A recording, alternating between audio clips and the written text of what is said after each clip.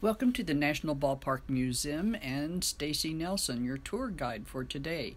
She has some interesting stories to tell you about some of these old ballparks. Enjoy, Stacy Nelson, and we hope to see you in our museum soon. Well, hi there, and welcome to the National Ballpark Museum. My name is Stacy Nelson, and I'm a docent here at the Ballpark Museum, and I was just enjoying a book called The Colorado Curveball by David A. Kelly. We're going to talk about him a little bit more, but while you're here, I'd like to have you come join me for a tour of the Ballpark Museum. The National Ballpark Museum kind of prides itself in having all kinds of artifacts from the 14 classic ballparks that were built from 1909 to 1915, and then we've included Old Yankee Stadium that was built in 1923. The museum is dedicated to the 14 classic ballparks, and if you listened with me for just a bit, I'm going to say their names. Some of them may seem very familiar to you, and some of them kind of strange names.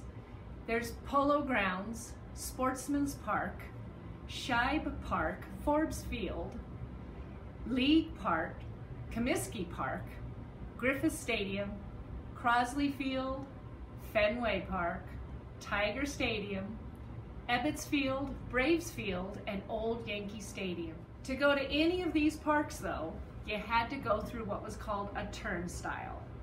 And as we go through our tour today, you're going to see very, very unique turnstiles, old turnstiles, newer, more modern ones, but they were all key to getting you into the ballpark.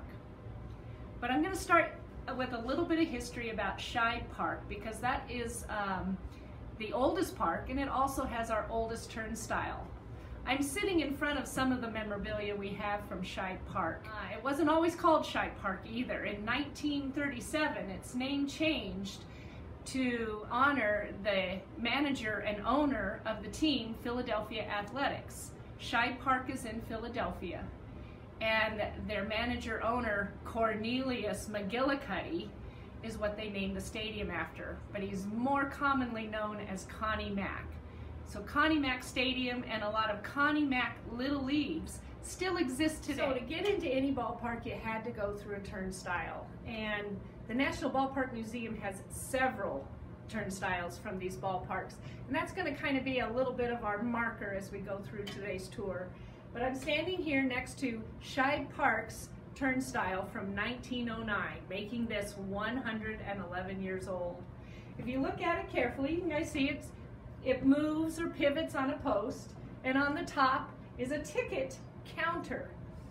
The whole idea of a turnstile was to control the flow of people going in, but they also needed to know how many, and so this helped keep track of how many people came in to watch a game. The Shibe Park turnstile does have some wonderful features. There is a brake at the base that the usher would use to control, again, the flow of the people. But if you look carefully here, you'll notice there's a bar, a lower bar, that you're not going to see on any of the other turnstiles, because they saw that sometimes small children were crawling underneath, and they needed to keep track of them and also count them and get a ticket for them. The day after Shibe Park opened, Forbes Field in Pittsburgh opened, and it was also built and constructed out of steel and concrete. And this turnstile is from Forbes Field. If you look at it carefully, you'll notice it does have that ticket counter on top, but it's missing the top, and maybe some lucky souvenir hunter may have that. But at the bottom, they don't have that bar to keep the children away, but there is the brake that kind of controls that flow of people. A little bit of history about Forbes Field. In 1960, the Pittsburgh Pirates beat the New York Yankees in that World Series in 7 games. But a very special moment happened when Bill Mazeroski hit a walk-off home run to win the World Series for the Pittsburgh Pirates. Hi there, we are at turnstile number 3 here, and if you look at this turnstile, it's pretty old because we are at Crosley Field where the Cincinnati Reds played. The Cincinnati Reds were the first Major League Baseball team, and this turnstile here, if you notice, is missing something pretty key on top. That ticket counter is missing, and again, I think a lucky souvenir hunter may have that somewhere in his home. But you'll notice a lot of red here, as Crosley Field, built in 1912, was home of the Cincinnati Reds. Previous to that, they played at a wonderful place called the Palace of the Fans, which honestly looked like a palace. It had all kinds of decorative features. So behind me, we have an actual locker from Crosley Field. It's kind of crude, but it contains many items from the great Cincinnati Reds catcher, Johnny Bench. You'll notice we've got his mitt, we've got his batting helmet and jersey, all of them signed. And there's even a model, bronze cast, of his hands holding a bat. Johnny Bench is one of the only players to hit 1,000 RBIs, runs batted in.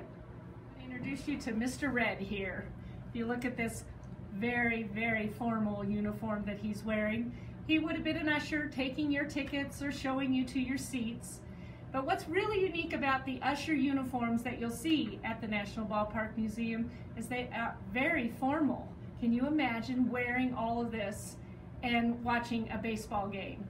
Today's ushers, their uniforms are a little different, a lot more casual. Maybe those khaki pants like Jake wears from State Farm, and then a team shirt or pullover with the colors from the team that they are working for. Okay, another historical moment that we're going to talk about happened at Crosley Field, the very first night game that was played on June 14th in 1935 when the Cincinnati Reds played the Philadelphia Phillies. That game drew over 20,000 people, but the whole idea of playing a game under the lights was really special. And here at the National Ballpark Museum, we have one of those lights that hung at that first night game. Well, I'm at one of my favorite parts of the whole National Ballpark Museum. I love baseball and all of these wonderful places where baseball history has happened. But we also have something very special for all of you girls, because I'm standing next to the uniform worn by Jackie Mitchell. Jackie Mitchell was a 17-year-old pitcher who signed a contract with the Chattanooga Lookouts, who were a Class AA minor league baseball team. The owner of the Chattanooga Lookouts was always looking for ways to get media coverage and to bring people in to watch his team. And he established an exhibition game, kind of a practice game, with the New York Yankees. He had heard about Jackie Mitchell, and he signed her to a contract. Well, the idea of a young girl, a woman, playing against the New York Yankees, pitching no less against these great New York Yankees, drew the people in. And she is known in history as being the only woman to have struck out Babe Ruth and Lou Gehrig in just 7 pitches. Now, some people think Babe Ruth really wasn't trying so hard. And maybe that was the case. But Lou Gehrig, he was a competitor through and through, and he gave it his all, and she struck him out. We have some wonderful books about Jackie Mitchell that you can find here at the museum to read or at your local library. We've moved in the museum now to an area for Tiger Stadium, and I'm standing next to a more modern turnstile that was used at Tiger Stadium, and the ticket counter is inside this little window here. But again, it was important to count all the people who came into the stadium. As part of the exhibit of Tiger Stadium, we have a very special bat. Many patrons who come to the museum come here just to see this bat. But in 1971, the All-Star game was played at Detroit, and Reggie Jackson hit a home run for the ages. He wasn't even scheduled to play in that All-Star game, but another player, Tony Oliva, was injured. And so Reggie Jackson came to bat in the 3rd inning and hit a home run 370 feet past right field, another 100 feet past the generator at the base of the stadium until it hit a light tower. That light tower may have stopped one of the longest home runs ever hit. But we have the bat right over there. Now we're going to talk about Sportsman's Park. Sportsman's Park was in St. Louis, and I'm sitting next to one of the turnstiles from that great ballpark. Sportsman's Park hosted more Major League Baseball games than any other ballpark in history, and had games until 1966. But what's really unique about Sportsman's Park is that it was the home to not one, but two teams from St. Louis, the St. Louis Browns and the St. Louis Cardinals. But if you look at this uniform here closely, you'll notice one very unique feature, and that's that it was a zipper top. Very different and only used by this team. When we started our tour, and I named the 14 classic ballparks that we have items from here at the Ballpark Museum, I mentioned Fenway Park. Fenway Park is one of two ballparks of those classics that still hosts Major League Baseball games today. Fenway Park is home of the Boston Red Sox and also home of our author, David Kelly, whose book I was enjoying at the beginning. We have several big items here from Fenway Park. I have my friend here, Mr. Red Sox, in a more casual usher's uniform. Behind me is a great big green slab known as the Green Monster. The Green Monster was part of left field to center field at Fenway Park, and in fact it is still there, but it was a much bigger obstacle for hitters. We have one small section of that Green Monster, and in fact if you were to come up here and run your hand across it, you would feel the dents of the number of balls that hit and struck this part of the wall. There are 89 dents just in this one section of the Green Monster. I'm standing here holding a Jimmy Fund collection box from Fenway Park. It was suggested to the owners to become involved in some different fundraising with outside organizations. The Children's Cancer Research Foundation was decided upon. And during this time, on a radio show, a young cancer patient named Jimmy happened to call in to talk about his love of baseball. All the dots were connected. Instead of calling it the Children's Cancer Research Foundation, they came up with a simpler name, Jimmy's Fund. And the response was overwhelming. People called in donating all kinds of money. And these collection boxes were put throughout Fenway Park where fans could just drop in a dollar bill here or there or some of their loose change. To this day, there are still Jimmy Fund collection boxes at Fenway Park. Here at the museum, though, we do have a display that honors the Negro Leagues and some of the wonderful players. Behind me are two bronze casts of a couple of the greats that played in the Negro Leagues. John Buck O'Neill and Double Duty Radcliffe were two great hitters in the Negro Leagues. Another ballpark that I mentioned at the beginning was Ebbets Field, and Ebbets Field was built in New York and home of the Brooklyn Dodgers. We have just a few items from Ebbets Field. I'm standing next to a display case that houses a light bulb from its first night game. Other items we have from Ebbets Field is a brass railing here at the ticket window that you would see, and we have a nice picture behind it that shows that exact railing there. Also, a wonderful part of the light fixture that was very unique in the rotunda, or the entryway of the stadium. If you look closely, there are two bats that are crossed, and this was all part of a giant chandelier that hung in the center of the rotunda. I just made the greatest catch, like Willie Mays in 1954. We're here at the Polo Grounds.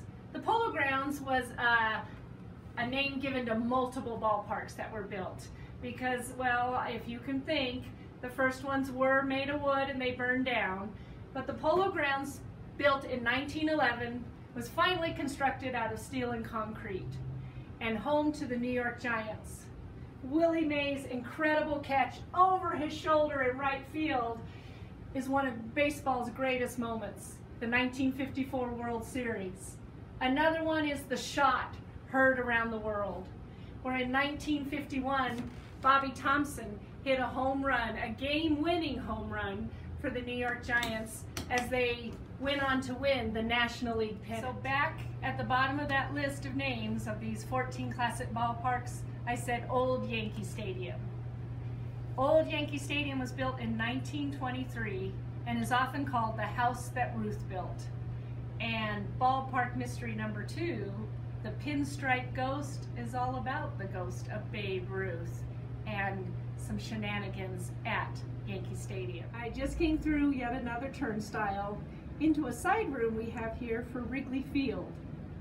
It is the other stadium still in existence today that hosts Major League Baseball games, and it is home of the beloved Chicago Cubs. I'm laying on an actual on-deck circle from Wrigley Field. This is where the players would stand before it was their turn to go to bat. There was a problem with it. It's very slick, and whenever there was rain and the players' cleats would get on here, that sometimes meant trouble. So today's on-deck circles are painted onto the turf, onto the grass. But it's very unique that we have an actual on-deck circle from Wrigley Field. Well, we're nearing the end of our tour, and I'm now standing in front of the entrance sign of Griffith Stadium. Griffith Stadium was built in 1911, and it had several names like some of the others. It was first called National Park, and then American League Park, and then in 1923, it was named Griffith Stadium after its owner, Clark Griffith. Griffith Stadium was also home of a Negro League baseball team. The Homestead Grays played their games there, and it hosted 2 Negro League World Series. But there is a tradition of presidents throwing out a ceremonial first pitch. And in 1910, William Taft threw out the very first presidential first pitch. It was at that game, though, that he did make some other unique kind of history. Because in the 7th inning, needing to kind of just stretch his legs, he stood up and was going through a stretch, and everyone around him, seeing the president stand up, didn't feel that they could remain in their seats. They didn't want to embarrass him, so they all stood up. And from then on, the 7th inning stretch became a part of every baseball game. Well, that's just a little taste of what we have here at the National Ballpark Museum. We didn't visit all the stadiums or all the ballparks, but we hope you get a chance to come back and see it all, because there's so much more high and low, hidden behind things for you to enjoy and learn about baseball, the ballparks, and the wonderful players that have made history there.